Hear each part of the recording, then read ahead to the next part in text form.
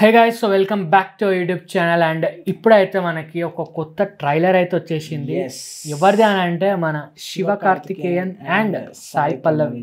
So ఇద్దరు main lead గా వస్తున్నారు మూవీ. కమలాసన్ ప్రొడక్షన్ హౌస్ జీవి ప్రకాష్ మ్యూజికల్ అన్నమాట.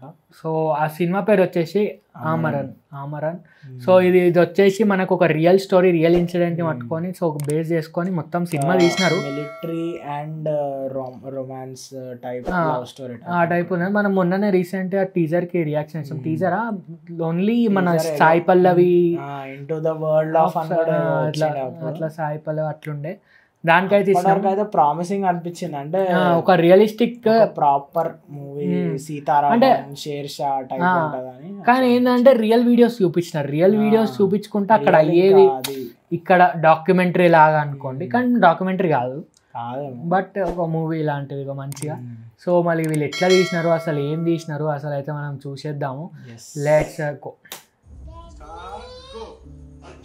ఇది రియల్ సౌండ్, ఇది రియల్ వీడియో సౌండ్ చెప్పలే.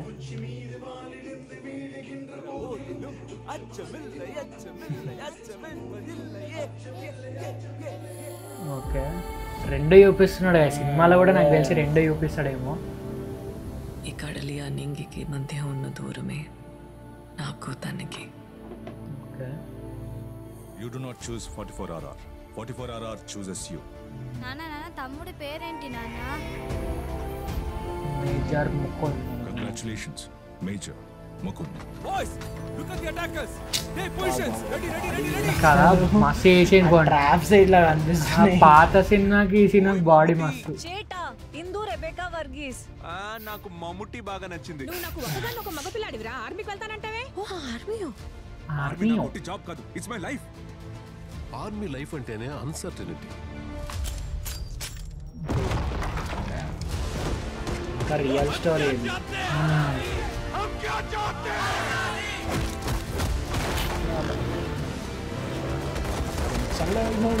అంటే సినిమా ఒక టోన్ లో పోతుంది. Every life I can and come back, sir.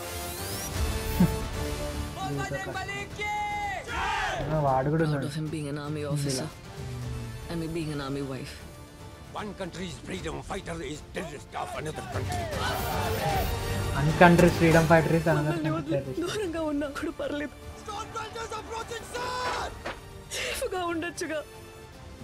నిన్ను ఇలా పంపించడానిక నేను పడరాని పాటలు పడి కన్నది? మొత్తం ఎమోషనలే ఉంది, అసలు ఎక్కడా తగ్గుతలేదు. నాకైతే సినిమా కట్టే కొడతా అనిపిస్తుంది.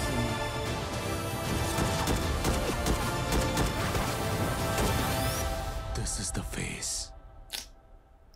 of the Indian Army. Damn nice. మర్చిపోయే ముందు కూడా గుర్తుపెట్టుకో ఇండియన్ ఆర్మీ అన్నట్టు.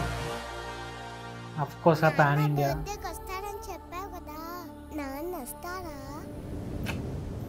Diwali October 31st release. Emotional చేసేస్తారు అనిపిస్తుంది నాకు. అదే అంటే మొత్తం సీరియస్, అంటే లైక్ ఎక్కడ మనకి స్టోరీకి పక్కకు పోయి కామెడీ కానీ చెత్త కానీ ఏం పెట్టలేదు అని అర్థమైంది నాకైతే ట్రైలర్ చూడంగానే.